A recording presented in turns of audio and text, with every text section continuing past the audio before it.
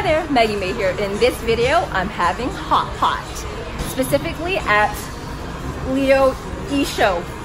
I'm so sorry, Mom and Dad, my Chinese pronunciation is horrid, but I'm here at one of the finest hot pot places in Metro Vancouver, here to try out their happy hour and some of their premium meat selections. So stay tuned as I show you the ins and outs of hot pot etiquette and how I maximize the experience.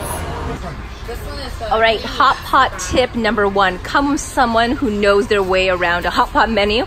I've come with David, a picky diner, so he's navigating and ordering everything for me. You can have like 3 different kinds of hot pot soups. Like this is actually 2, but you can actually choose 3 instead. And usually like you have 1 spicy one and 2 like not so spicy. But you can have like all like non-spicy as well if you don't like spicy. That's like the beauty of like hot pot, right? And we also get to choose from a whole bunch of different ingredients, including their house specials, seafood, meatballs, vegetables, and meat. I'm really interested in all the weird parts, like the kidney, blood cake, osmanthus, layered beef tripe, and all the things I'm not used to eating. So this should be exciting. But first, because it's happy hour, we have some beers.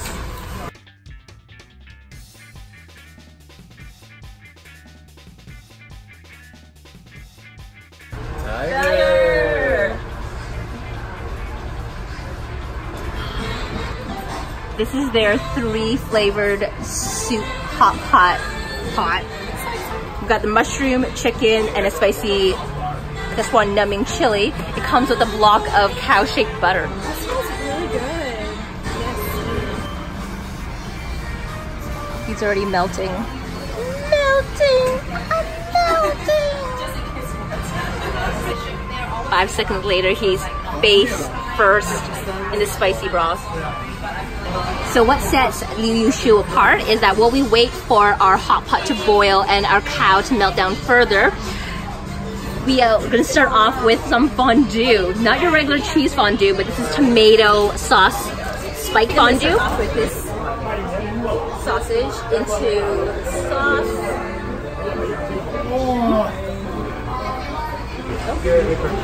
Ooh, a bib. Hot pot tip number 2. Stuff gets messy. Best way to prevent your whites from turning red or brown is with a bib. And here they have their own. Oh man. Things just got real serious. Perfect. So now we can continue dipping. Who am I kidding? I'm not gonna eat celery. We're gonna continue dipping without a mess. Right, we're getting some steam and some bubbles, and check out this meat ring that now encompasses our pot. We've also got a lot of our ingredients, which includes veggies, some meat paste, a great appetizer or snack with beer, especially in Chinese restaurants, is this marinated platter. We've got pig's ear, some tofu, marinated quail's egg, pork hocks. I think there might be a neck somewhere in here. Pig ear. What do you think of the... It's very chewy. I love the chicken. They want you to... Quail egg. Right? That's really good. Next, I'm going to try the pork hock. A lot of fatty pork skin on this. Let's do it one more time. You ready? It's an acquired taste. 1, 2, 3. Fun fact, they say that pig tastes the most close to human meat. Oh, let's do it again. Take what you will from that. 2, 3. Oh, I don't know what that is. Oh, so our hot pot's boiling, and we're gonna add in the raw chicken into the coconut chicken broth. So this is such a good deal, right? You actually ordered a chicken broth, and you actually have a free piece of chicken. Really? Oh, that is a good deal. Leave the lettuce out. No one wants to eat the green. Yeah, I'm not planning to do that. Thanks. I'm not gonna do that. Who wants spicy? Right. So, because the beef cooks up really quick, the best way to do this is just to continuously dip it into the broth of your choice. About 10 seconds. There's a chart. And if you are confused about the cook times for everything, I could be wrong. their menu actually tells you the cook time. So we have, what's that? Meat, layered with sliced beef and lamb, so it's actually 30 to 60 seconds. Oh, okay. Keep going. Alright. So the more he dips, the more sauce coats the meat. So exciting, I just found out they have a sauce bar. So you get to head to the back, you get to make your own sauces. You get to customize the flavors, the seasonings. So we're heading there right now. This is a game changer. And David's back with us to show us how to do 2 different kinds of sauces. Okay, I'm making an oil dish for the spicy hot pot. You grab a dish. And then usually the oil dish is very simple, right? The most important thing is actually garlic. Lots of garlic. And some green onion. Some cilantro. Some sesame seeds. This is optional. It's actually just deep fried soybean. This is actually like an extra flavor. So you get your little own jar of sesame oil. That's so you just cute. have to Crack it open. just crack it open.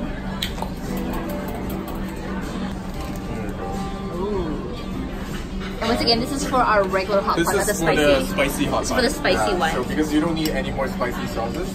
Got it. Usually when I do Cantonese style, I would actually use this. And then I just use like sacha, right? Okay. So actually a little bit spicy first. I'll use Lao Gama. Lao Gama means like old grandma, and she also referred as the goddess of China because everyone loves her. Oh. And a little bit, I would actually add a little bit mushroom paste. Just a little bit mushroom. Soy, just a tiny little bit soy. And this is like a tea. This is like what they call the Cantonese like barbecue sauce or Satay? Sacha. So it's like satay too, right? So if you're like in Southeast Asia, it's very popular. Of course, like you put And sesame more. oil, right? And lots of garlic, ginger, and green onion. That's what the Cantonese people like.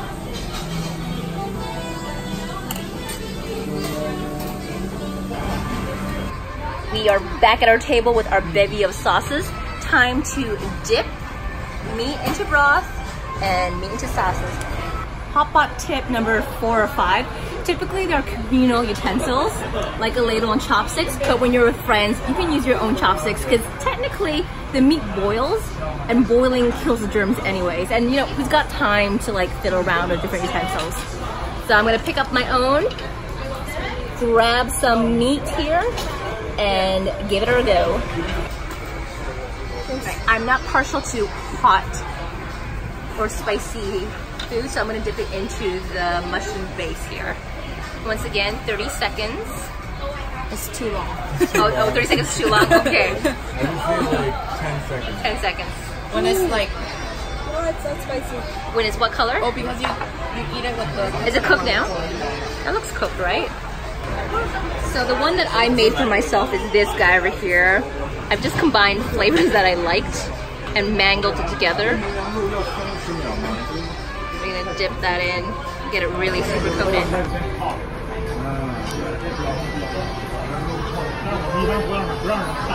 Oh, the sauces make all the difference.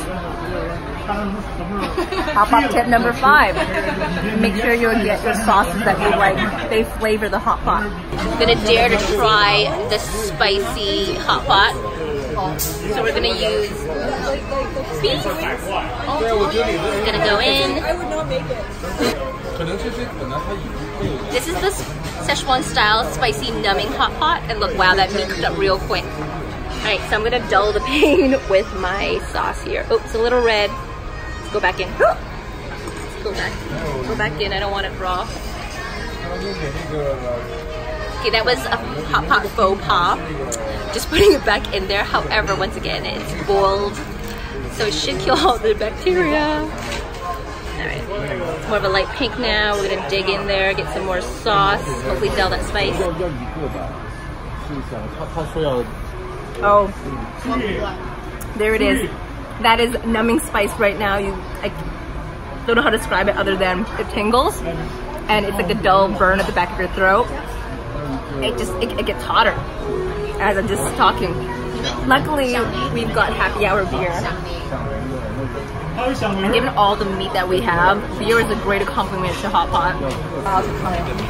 My chopstick skills aren't that great, so I think I'm gonna fish around. Spicy, no spicy. No? Alright, look at that. Let's try the mushroom, yeah? Ooh, dangle, dangle. You like lamb? Oh. Dipping the chicken into the spicy sauce here. That was the meat. It is super tender, it is.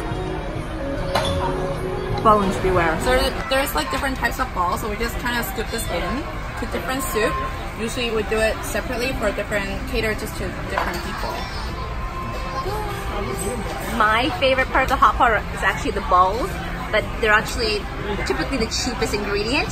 So for value-wise, we want to get the meat, but here at Liu Yi Shou, it is quality meats being ground up by hand and being shaped into balls.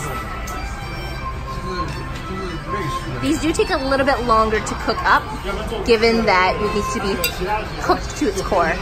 Once it's floating, then it's considered cooked. Nice. So it looks like our first ball is floating. I'm excited. Gonna dunk him right in this sauce here. My first ball. Hi!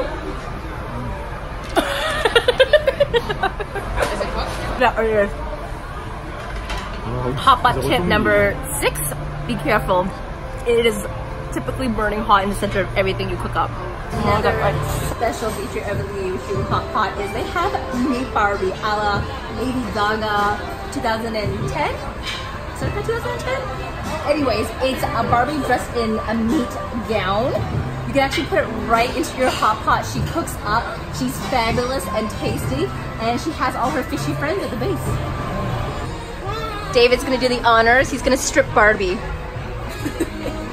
Some mushrooms. What meat is this? What's she? This is actually Angus beef. Oh, Angus beef, only the best. Oh no. I know, I'm like, we need like sexy music. Meow, chicka, wow, wow. Oh, she's wearing a bathing suit underneath. That seems very like lackluster. She's So sad. Yeah. and she's reaching out. Hot pot tip number 7, come with someone who likes cooking and therefore will monitor the pot for you and serve you. What is that? Ours is David. Easier way to cook your meat is to actually use that special ladle with the holes. It's like a ladle plus strainer. So you will like dip it.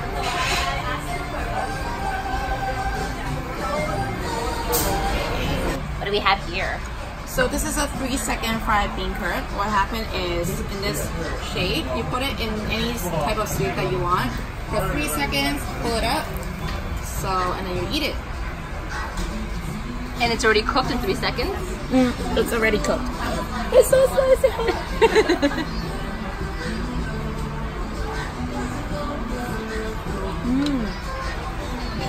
What's so spicy? Also, half the fun of hot pot is exploring and trying new and different meat and ingredients. It boils up the same, it tastes the same with the sausage anyways. First thing first, dip the spoon wet and then pick this up, put it in, dip it again.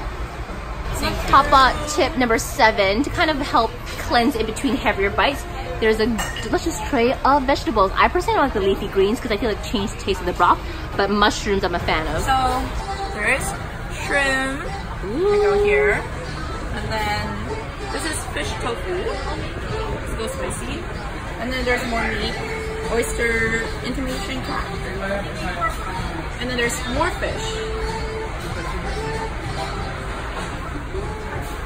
So the great part about hot pot is that you can take little breaks when you're allowing everything to cook. You can conversate with your girlfriends. Hi! You can drink more wine. They even have a fruit bar.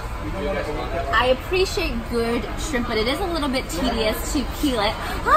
Especially if it came out of a hot pot and you gotta like crack into it. Messy.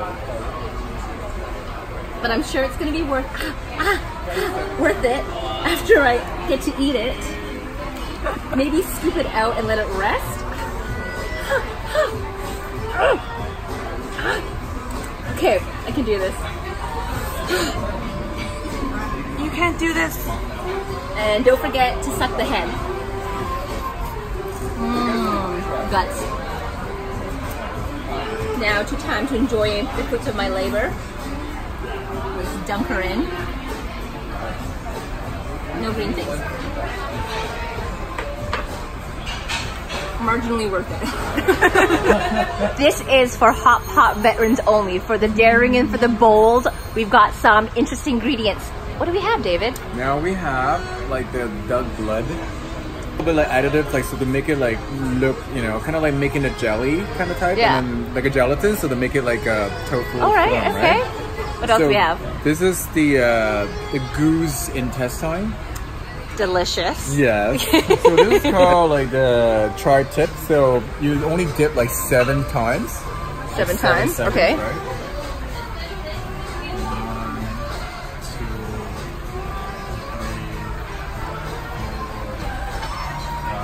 4, 5, 6, 7. There you go. Who wants it? I'll take it. This is my favorite. This is actually the aorta. Aorta. Aorta. So part of the heart valve. It looks like squid rings. Yeah, I know, right? It has the same texture too. It's like very crunchy. I like how they also put it on ice. And this is actually cooked very short time too. So let's have a spicy one. 1, 2, 3, 4, 5. Okay, it's done. Oh. Right, we're gonna go for the intestine first. Apparently there's no calories in this, so you can eat as much as you like without gaining weight, I guess. I'm using the hot sauce to kind of mask its flavor. How is it? Which is weird.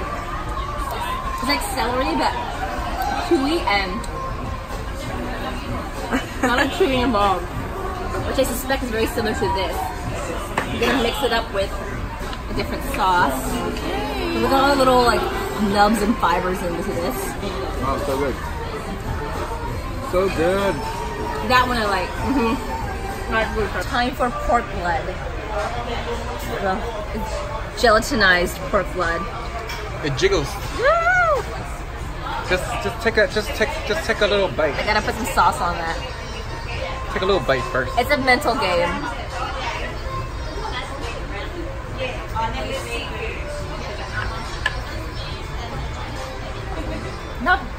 Not as bad as I thought it was, but it's Just like weird. Imagine it's like dark tofu. Final hot tip, be sure to save room for the broth. It's actually the best part because if you think about it, all the ingredients that you've cooked into the soup is now flavored the broth. I'm gonna go for the mushroom one. No, the mushroom one, but check that out. It's a rich, deep color. David is trying the coconut one. Yeah. Cheers. And you can also add more soup if it's too concentrated as well. And this way you create more longevity of your hot pot. And more soup. Oh, be careful though, it is hot, but that is really good. And for the savvy person wanting to save, you can actually dump out this broth, go home, put a pack of instant noodles into it, and voila, you have a second meal. Value. All right, folks, despite my best efforts, I've got a stain on my white shirt. So bib aside, beware. Unofficial hot pot tip, if you've over-ordered too much food, use the washroom. Exit, so you can put more in. Well, there you have it, a very successful, very filling night at Liu Yi Shou hot pot. That I butchered that again, I'm so sorry, I've been drinking. So thank you for watching, and as always, please hit the subscribe button for some more food-fueled fun.